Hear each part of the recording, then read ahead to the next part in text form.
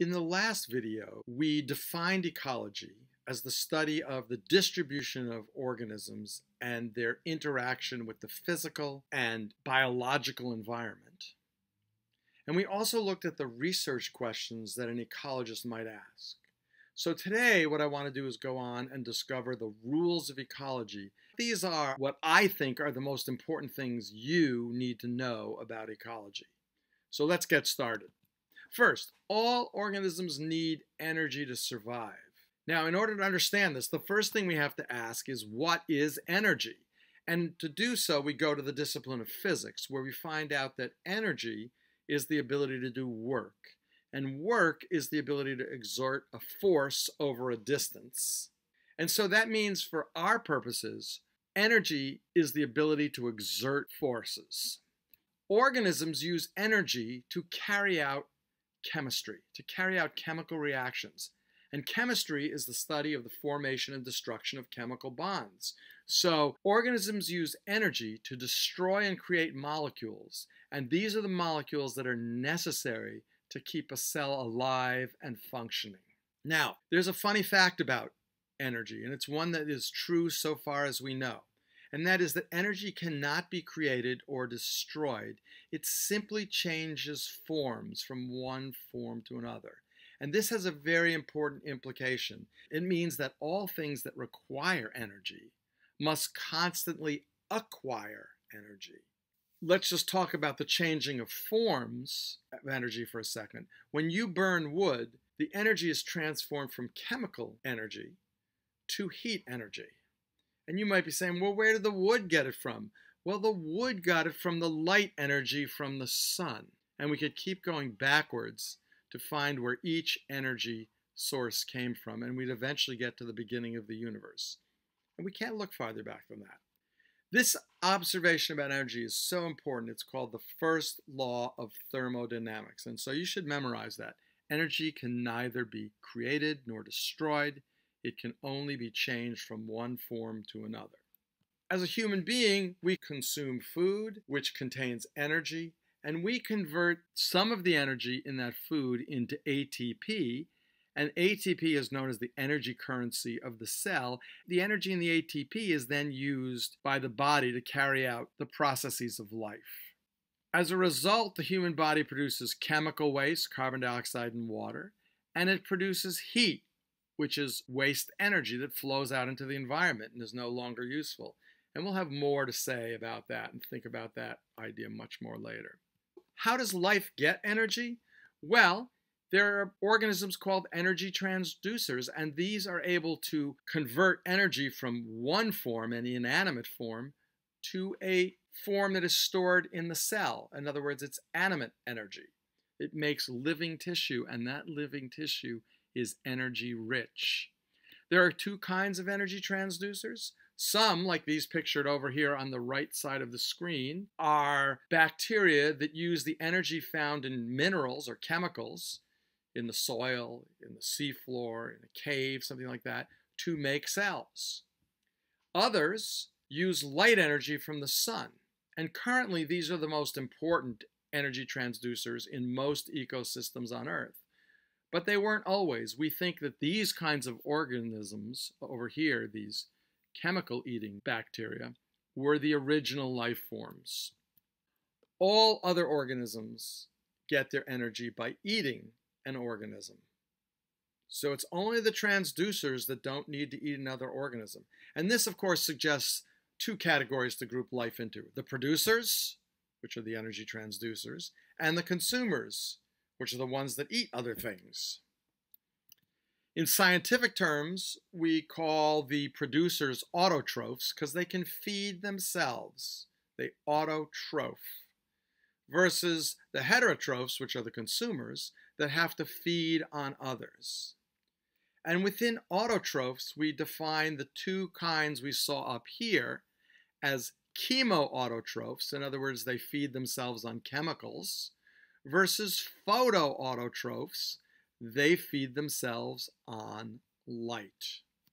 That's all vocabulary that you should know now, and it should be pretty obvious why these things are called what they are, and these long words that you might think are difficult, Now that you know what they are, they should be much easier. Chemoautotrophs, chemical self-feeders, photoautotrophs, light self-feeders. So now it's time to play a game. Autotroph or heterotroph. I'm going to show you a picture, explain it, and you're going to tell me whether it's an autotroph or a heterotroph. Here goes. Here is a fern. Relatives of this fern grow on the walls of the metro station deep underground. I don't know how they do it, but they do. Is this a heterotroph or an autotroph? Yell really loud so I can hear you, okay? You all probably said that this was an autotroph. Very good. What about this tortoise here? What's this tortoise? If you need to stop the video to think about it, do so. Yes, you got it right. It's a heterotroph. What about this Venus flytrap plant here, this thing, which is currently consuming a wasp? What is that? Confusing, huh? It's an autotroph. It's green. It doesn't get energy from this wasp that it's consuming. It's going to get mineral nutrition, but not energy. It still gets its energy from photosynthesis. And finally, what about this green chameleon? Is it a heterotroph or an autotroph? What do you think? If the green color caused you to think it's photosynthesizing, guess again, this thing is a heterotroph. It eats lots of things, especially insects. Since plants are the most important autotroph for current ecosystems, we need to talk about their nifty trick, which is photosynthesis. And plants have this molecule that can capture energy in sunlight. It captures that energy and puts it into the molecule. And this is a really rare thing to happen. No animal and most bacteria cannot do it. They don't possess a molecule like this. And the captured energy then is used to make what I like to call the building block molecules, or the BBMs. You should learn that as a term because I'm going to be using that over and over. That's a vocabulary word now. And the BBMs are necessary to make the 4 kinds of huge macromolecules of life. And you should think right now, ask yourself, what are the 4 macromolecules of life? What are the 4 kinds of macromolecules of life? See if you can figure out what those are. I'm not going to tell you now. We'll come back to it later. In photosynthesis, carbon dioxide and water, which are taken up from the environment, are combined using the energy of sunlight to make sugar. And here's what it looks like. Carbon dioxide plus water uses the energy and light to make carbohydrates and oxygen, and sugar is a kind of carbohydrate. If we wanted a more exact chemical formula, here it is. 6 carbon dioxide and 6 water are combined using light energy that is captured by chlorophyll into 1 molecule of glucose and 6 molecules of oxygen. Now, guess what the sugar contains? If you said it contains some of the energy that was in the light, give yourself a big pat on the back because that's exactly right. The sugar contains energy. And it would be good for you to memorize this equation exactly, this form of it, as well as conceptually, this form of it. Those 2 things you will need to know for this course. So remember what this equation says, WTES, inanimate carbon dioxide and inanimate water are converted into glucose and oxygen. The glucose is inside a living cell. The glucose then can be used to do 2 things. It can be used to make other molecules needed by the cell. In other words, it provides a molecular skeleton on which to build other molecules. Or it is an energy source. It is chopped up and the energy is extracted from it. Indeed, we should all hail photoautotrophs because we would not be here without them, and we should probably be worshiping plants. Now, one last thing. Chlorophyll is the molecule that captures energy in sunlight. And how important is this molecule? Well, it is green in color. So this green flower, this green stem, and this green thing I call the cactus, which isn't, which has no leaves, are all photosynthesizing. And when you look at plants and you look at the world, there is a lot of green because everything's photosynthesizing. All the plants are photosynthesizing. Once you have the sugar, how does the energy in it actually get used? Well, it must be burned or combined, chemically combined with oxygen in this way. Glucose and oxygen are combined chemically to make carbon dioxide, and water. And specifically, 1 glucose and 6 oxygen are combined to make 6 carbon dioxide and 6 water, and heat energy is given off. Does this equation look familiar to you? It should, because it's the exact opposite of photosynthesis.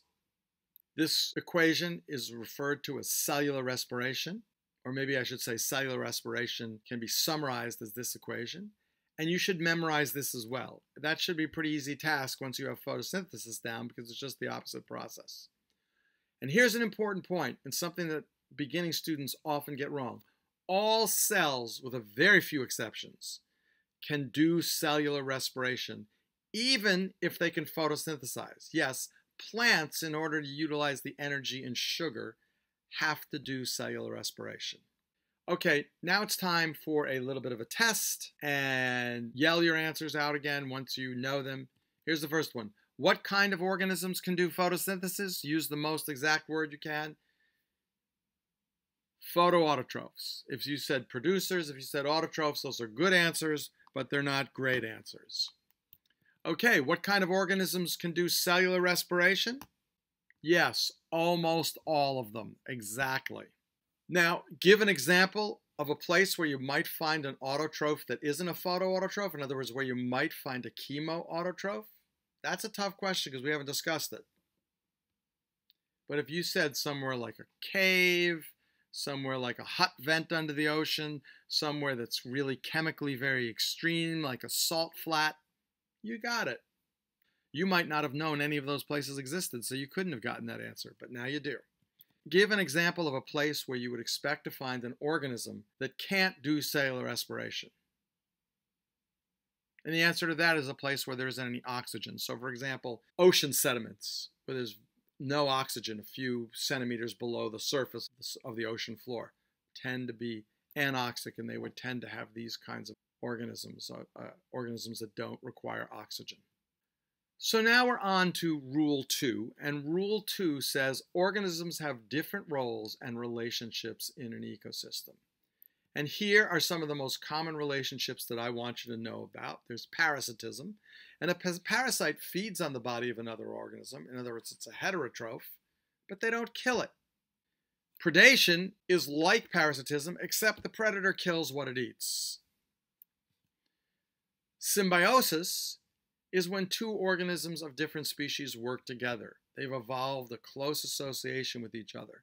In some cases, both species benefit. This occurs, for example, with the E. coli in your bacteria. They provide us with protection from disease, vitamin K. We provide them with food, warmth, and a safe environment for them to reproduce. When both species benefit, these are called mutualists. Perhaps you can think of other examples. Sometimes one benefits and the other is unaffected. And this occurs, for example, with orchids that grow on the branches of trees, the so-called epiphytes. The orchid benefits by having a place to live and being closer to the light, but the tree is not affected. It's not hurt by the orchid, but neither does it gain any benefit. And these are called commensalists. Can you think of other examples? Finally, they're competitors. Two species may have similar roles or similar needs, and thus they may compete with each other. And one may actually drive the other population to zero, which is called extirpation or local extinction. I'm going to go through these categories again, so you'll just be sure about them. Here's a parasite. This mistletoe plant puts its roots into the tree's bark and sucks out water and some of the nutrients, but it doesn't kill the tree. What effect might this have on the tree, however? Think about that. Predators. This falcon is about to consume this bee eater, which is a beautiful family of old world birds. And the predator consumes the prey, but when the prey becomes rare, the predator has to find another food source or its population will reduce. So predators have an interest in having a good-sized prey population. Here are some mutualists, this cattle egret and the cow. The egret eats the insects, which benefits the cow, and the cow gets protection from annoying and perhaps dangerous insects. So they both benefit.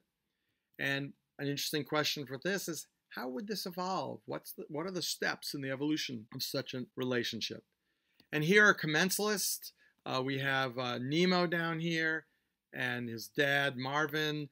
And one species benefits. The clownfish gets protection from its enemies, the anemone, and the anemone doesn't get much from the clownfish. If you could prove that the clownfish's food also feeds the anemone, then you would show that it is a mutualism. We finally have competitors. Here are some competitors. These lions and hyenas are competing over this water buffalo kill here, and that's competition. Two species are utilizing a scarce resource, in this case, food. But competitors don't need to compete over food. They could compete over nest sites, water if you're a plant, minerals in the soil, other aspects of habitat, like just surfaces to grow on if you are things like barnacles and mussels and clams and things like that. So competitors don't need to be similar, they just need to use the same scarce resource. So that's it for today. Next time we're going to go over some more rules of ecology that have to do with these relationships between organisms and the transfer of energy between them. Until next time, think about biology, make some observations in nature, and come back to class with lots of questions. See you then.